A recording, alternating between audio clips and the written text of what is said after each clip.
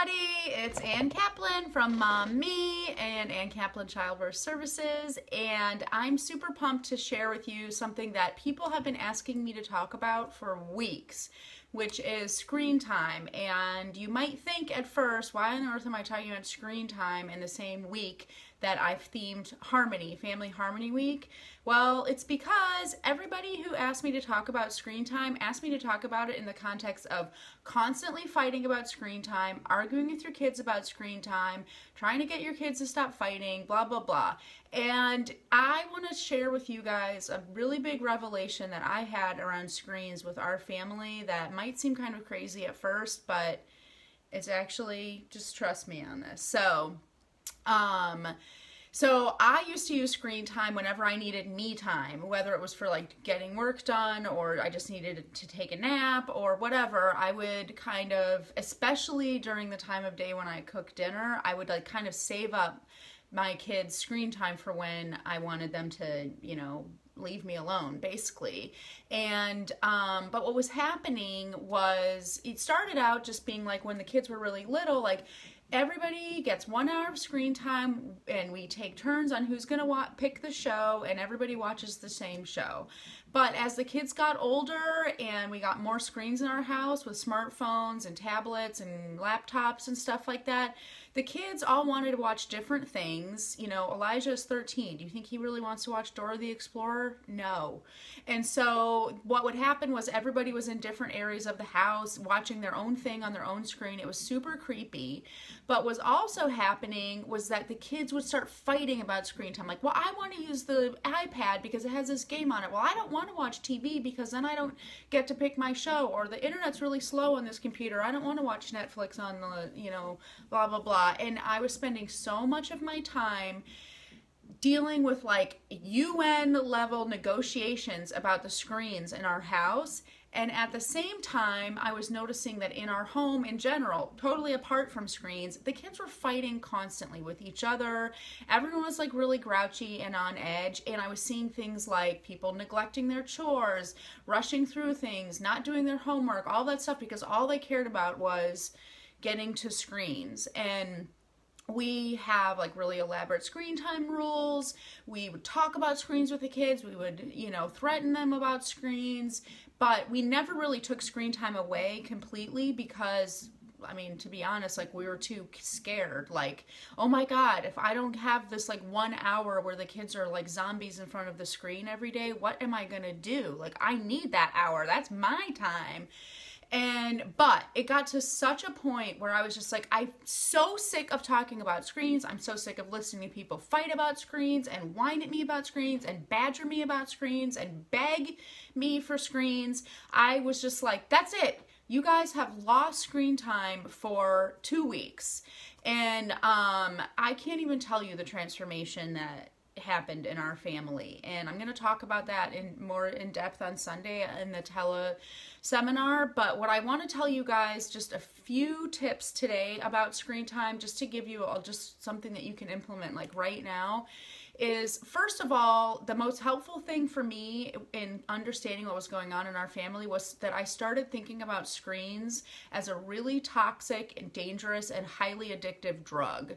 And it might sound a little bit dramatic, but think about how your kids act around screens, and maybe they don't do this for you, and if so, just shut up because I hate you. No, I'm just kidding. But the way my kids act around screens is just like it's like heroin. Like, they are hateful and so selfish. All they want is their drug. They'll do anything to get it. They'll miss things, not take care of their responsibilities, they'll hurt the people they love, they'll scream, they'll yell, they'll behave in horrible ways, just like a drug addict, just to get their screens. And then screens are also not only addictive, but in our family, they're also super toxic. So they also affect my kids outside of the time that we're actually watching screens or talking about screens or fighting about screens or whatever. It affects everything. Like, the complete harmony of our home is totally disrupted by screens. And I really didn't fully understand that until I took the screens away. So what I will say is the first tip is really start thinking about screens as an addictive drug that is really, really poisoning your kids, because it is. And I give the analogy to Mike, when the kids are starting to act really bad, it's almost always when they're getting too much screen time. And I say all the time, like, we can't be giving our kids heroin and then getting mad at them when they act like strung out heroin addicts. Like, we're poisoning them and then getting upset when they act sick. And their behavior is almost instantaneously changed when the screen time changes. So that's tip 1. Tip 2 is, at least in our family, we don't have screens at all during the week. And I actually took down off of our wall, and I'll put a picture of this that's not backwards for you guys, but these are our screen time rules.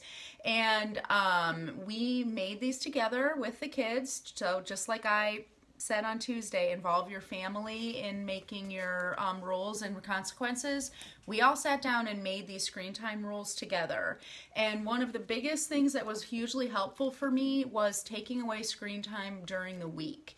Because what happened was the kids would, like, okay, the weather starts getting nice, it's springtime, the kids would be like outside playing and having a blast, and they'd come in and it would be like 8 o'clock, and I'll be like, great, time to get ready for bed, everyone. And then they would be like, but Mom, we didn't even get to have our screen time today. And they had just had an amazing, super fun time, but the fact that they had to sacrifice screen time to have that experience totally negated it for them. So we just took away screen time because it was actually making it so that we were like super busy in the evenings, even though we had nothing to do. It was literally like we were being super busy because we were trying to make time for screens.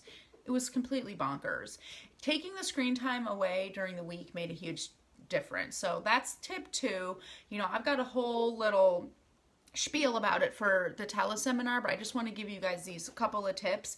My third tip to you is, like, look how you behave with screens, because first of all, you need to practice what you preach. Don't be a hypocrite. So if you're on your screens all the time, your kids are learning what you're modeling for them, and I'm just as guilty as the next person.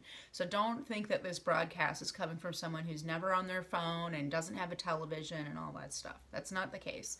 But so you want to think about it from the hypocritical standpoint, but also not just what are you doing with your phone, but try to tune into, like, how is using your phone affecting you? Like, are you getting snippy with your kids? Is it, you know, making you maybe neglect certain things that you should be doing, you know, blah, blah, blah. Like, you're affected by screens too. We all are. So be honest with yourself. You see those feelings of toxicity coming into you. Well, of course, those are going to manifest in your children. So pay attention to that, just so that you can understand even more clearly, like, how these screens are really affecting your family. So, you know, I hope that those tips are helpful for you guys, because screens are such a huge part of the harmony kind of piece of Mom Me. I am going to actually be talking about them as a part of my teleseminar on Sunday. So even though Sunday's teleseminar is all about turning your hustle into harmony, screens are part of harmony. And I got so many questions about screens that I wove that concept into my teleseminar. So I really hope you guys are going to sign up for this teleseminar. It is seriously probably one of the best things I've put together content-wise ever. I'm pretty proud of it, actually. If you haven't already, sign up. I'm going to put a link in the comments below. It's free. All you have to do is just sit there and listen and take notes, and I promise there's going to be something in there that's going to make you scramble for a pen. And so just click on the link below, sign up, and it takes 1 second to register, and I've got registrations pouring in right now. I'm so excited and proud. So recognize that space is limited, and I'm not just saying that. It's the teleseminar platform has a specific number of slots that it can sustain. So I hope I will be talking to you on Sunday, and if you have specific questions about any of the stuff we talked about last week or this week, about harmony, about being busy, about time management, about screens, put them. You can comment below with your questions. You can private message me. You can email me. You can post it to the Facebook group. But all of the questions I get in advance, those are the ones I'm going to be answering first on Sunday, and there's going to be a live Q&A session at the very end. So if you get your questions into me, you're almost certainly going to have them answered, if not by the teleseminar, and then at least during the Q&A. So I hope that's helpful to you guys, and I hope I'll be talking to you on Sunday. Have an amazing Thursday, and I'll talk to you soon. Bye.